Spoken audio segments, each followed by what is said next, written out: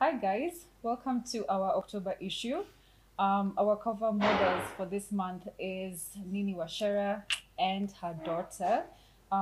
Nini has such a beautiful story, and if you really want to get to know more about her, our magazine is in all the major supermarkets, and also we have an e-paper, and she's telling us about her story. So today we're just going to be talking to her to just tell us more about herself, probably the things that we didn't catch in the magazine. Karibu sana. Thank you so Good much. to have you. Thank you Grace very our much. cover. Yeah. Wow. Your country queen. Yes. That was a very nice series. Nice. Nice is an understatement. Great. A very good series. I think so many Kenyans didn't expect, but I Yeah. think because like from what I read a lot is that many comments, um, many guys didn't expect that. I don't know if that's a good thing or like guys were surprised, which is a good thing I think. Um, so just tell us how did that the making or your role in Country Queen make you feel? Yeah, in your acting career.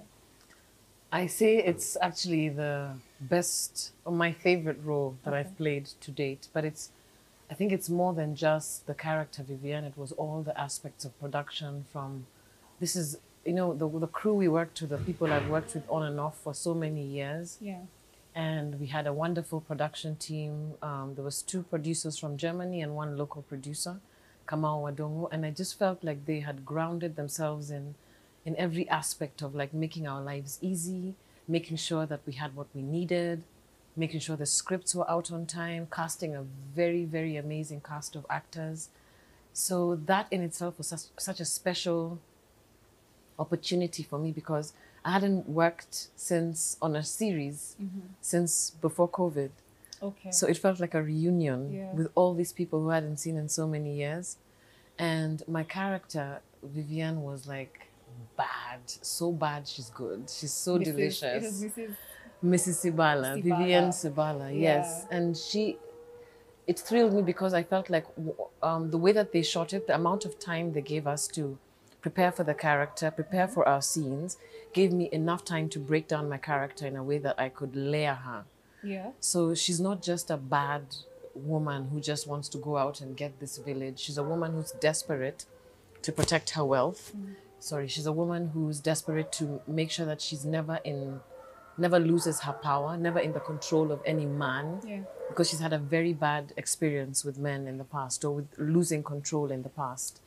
And I loved playing her. I loved the office, the corporate world. I've never been a part of it. Is it something her role, Yeah. your role, is it something you would relate with in real Completely, life? because Yeah? she's a strong woman and she's driven by power. And I'm not greedy, but I know what like going towards a goal feels Yeah. like, and I know how all your effort and all your energy can be harnessed towards reaching a goal. And she was very powerful in the sense that this was a territory that was mainly male dominated, Yeah. and she dominated the industry and dominated the workplace, and is even willing to lie and to steal and to be as crooked as possible just to maintain her status quo. And how many times have we done that? Lied about who we are or our state of affairs, or Yeah. you're going to restaurants you can't afford, you drive a Yeah. car that you're paying a loan on and you can't afford. So that pretentious aspect of who she wanted to be or needed to be, of course it sits with a lot of us middle upper class wannabe Kenyans, Yeah. yeah, who are reaching for something we can't really afford. That's true. Yeah. All right. How are you able to put up with to act out a role or a personality that's not you? It's not pretending to be No, someone it's that you're not. not. No. Yeah. Because acting is living truthfully under Yeah. imaginary circumstances. Okay. And all the emotions of all the people in all the world exist within you, exist within me. All the experiences of all the human beings in the world exists within each and every one of us. Yeah. So there's nothing that's entirely and no one that's entirely not like me. Okay. And I'm not entirely not like anyone else. Do you understand? We're all unique, but our human experience is shared energetically. Yeah. So that if there's like, if there's trauma in your lifeline and it came from your great grandparents, it can trickle down until my generation, right? Yeah. So every experience is available, and all you have to do is find the thing that it is that your character wants the most. Interesting. Yeah. Yeah. And then you play it like that. You go after everything that your character wants. So you as a human being, or me as a human being, I know what want is. I know what desire is. I know what it is to need to be loved or to want to be loved. I know what it is to want power. So I either I can maximize those elements and place them and use them in different characters, or I can minimize them. Yes, because you know what it is to be violent. Even you must have fought at one point in your life, or you must have had the idea, I want to kill you. Oh my God. Like you're so mad at someone, you feel like, you feel like you're that's violence. Yeah. So now you would escalate it. You escalate. You know what it is to be angry. You escalate the amount of anger you have. So you have to put your real self. Feelings. Yes. Yes, it is. That's what makes characters so unique. It's like if Mkamze Mwatela played Vivian Sibala, she would have a completely different tone, but she could play it, and she would play it very well. So then what does it mean for, like, they prefer, for example, Nini Wacera to put her in this particular role? Or how do they select? Yeah, how do they select this person will suit or will best play this role best? I think what happens is when the text is on the paper, it's just text on the paper, and you can have all these like fantasies about what you want your character to be like. But when an actress takes a script and then puts elements of themselves into the dialogue, into the energy, into the performance, when she comes for an audition, I always feel like it's because we surprise people. I don't think they come saying this is a role for Nini Wacera. No, they come into the audition space and they're open and they're like, they like this version, they'll also like this version, but damn, we love that version. So it's who you present. So all of us could present Vivian Sibala, but then they like my performance or my presentation. That's how they make the selection. Okay. Did you ever dream of working in corporates? Or this has always been like, no? But I never liked the suits, and I never liked the heels, and I never liked I always felt like they were so like boxed even when I was young. It was really amazing because when you're a kid and your cousin is going to work and you're like, wow, and she's doing her makeup. But then when she puts on those clothes, like Waboy was my cousin who would go to work and she was working in the corporate world and I was really young. I always feel like the clothes make her like stiff. And so she's not free to like be herself. And I always felt that that would restrict me. From just being you. From being me. Okay. I was going to ask you a question. Mr. How? So we'll have to cut this part. Oh my God, what did I want to ask you? Oh yeah, when you're not acting, what are you doing? Sleeping, eating, fucking. What do you mean in terms of work, or like to keep myself busy? Or to keep yourself busy.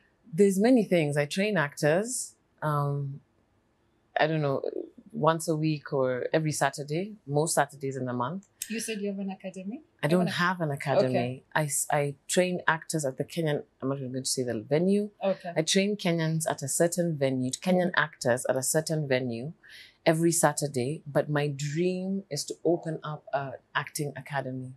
That's an aspiration I have. And it could happen when I'm 60. It could happen now. I don't care. I just want a space where actors can come and play and learn different techniques.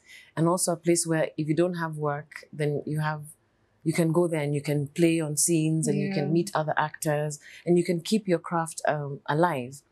That's one of my dreams. But I also, I'm a casting director. So when movies or series or television commercials need actors, I find the actors for those shows. I also train actors on set, on shows. So if a producer has an actor and or a director and they're not happy with the way that they're, they've developed this character, maybe they're not showcasing a certain element, like they don't have presence or they don't know how to be a bully, then I come in and I help with that. So an actor's coach on set. I also keep bees.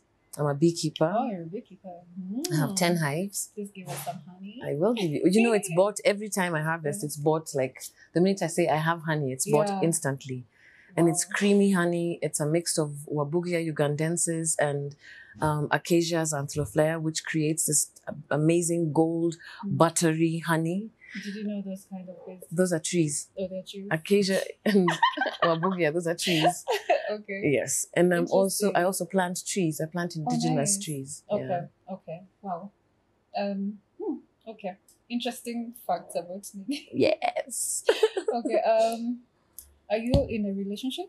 No. No? No. Is it on purpose? Yes. Okay. I haven't been in a relationship since 2016 or 2015. 2015. I haven't been in a relationship since 2015. Okay. I realized that every time I got involved, it would take my attention away from me, my work, and my daughter.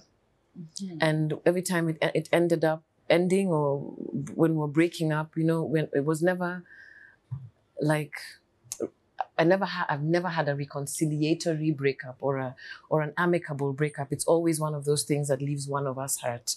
Either the guy hurt or me hurt. Yeah. And I would take too much time to recover, and my daughter would be the one who was with a hurting mother. Yeah. So in my last relationship, he cheated on me with 3 women who I was working with.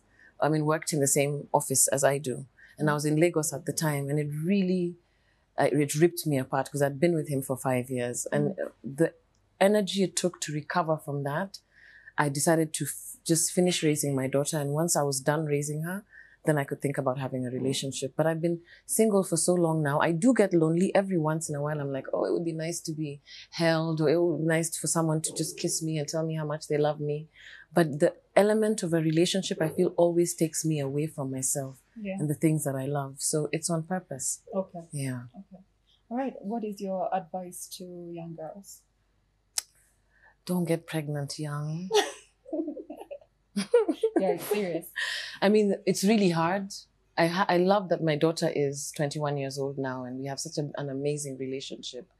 But it was hard. It was hard on me mentally. It was hard on my career as well. I always felt like I could never pick up as fast as I wanted to. Follow your dreams. Sometimes it doesn't make sense. A lot of the times people don't know what it is to dream your dream. So people derail you from your dream because it doesn't seem feasible. Like, what do you mean you want to be an actor? That's not a career. But what you see is not what your dad sees or what your mom sees. So your dream is your dream, and we're all beautifully and wonderfully made. Yeah. So that, I always feel like God put that inside you. God put those dreams inside you. Don't let anyone take your dreams away from you. Yeah. Thank you. Okay. We're concluding. So, last question. How is it that you do not eat meat? How do you live without meat? Meat is so heavy on your digestive system. It takes 8 days to digest. Oh my God. It creates acid buildup in your joints. Oh my God. It just makes your body like lethargic. It's a very acidic ingredient in your bloodstream. So then you're more prone to diseases because an acidic body is more prone to disease. What happens when you get on a vegetarian diet is you alkalinize your body, meaning that you put your body in a state where it's hard to get a disease, or it's almost impossible for disease to grow and thrive. So being a vegetarian for me, I backslide. Like, I was vegetarian for 6 years. Then during COVID, because I went to live in Shags, I started eating meat again, but then I could feel the heaviness in my body, and the trying to work out is hard, and I'm not as energetic. And when I become a vegetarian, I'm always like, damn, this is the diet for a human being. But it's actually not a human being's, meat isn't a human being's diet. It's not for humans to consume meat. Who is supposed to consume meat? Animals who eat meat. Predators and carnivores. And we're not carnivores, we're herbivores. We're supposed to eat we're supposed to eat grains, we're supposed to eat vegetables and fresh fruits and vegetables. If you try out a vegetarian diet, even for 1 week, you will see the difference in your body and your skin and in your energy levels as well. So you don't take anything from animal? No, I do. I love No? cheese. I just had a Okay. pizza. Okay. Oh, yeah. I love cheese and Okay. I love milk, but I'm doing a detox right now for 2 months that has me off animal products. So I just had a cheat day with a pizza. It's allowed. One day is allowed. Yeah. Sunday calories don't count. Yeah, I like that. Sunday calories don't count. Yeah. All right, that was Nini Wacera, award-winning actress. Make sure you watch her on Netflix, Country Queen.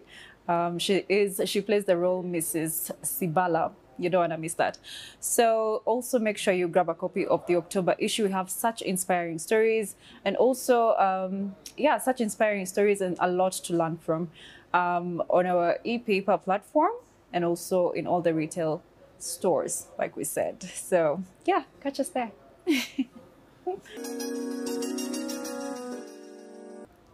Hi, I'm Nini Wacera. Watch me on Netflix on a show called Country Queen. But don't forget to grab yourself this October issue of Parents Magazine, available in all retail stores across Kenya. My story is in there.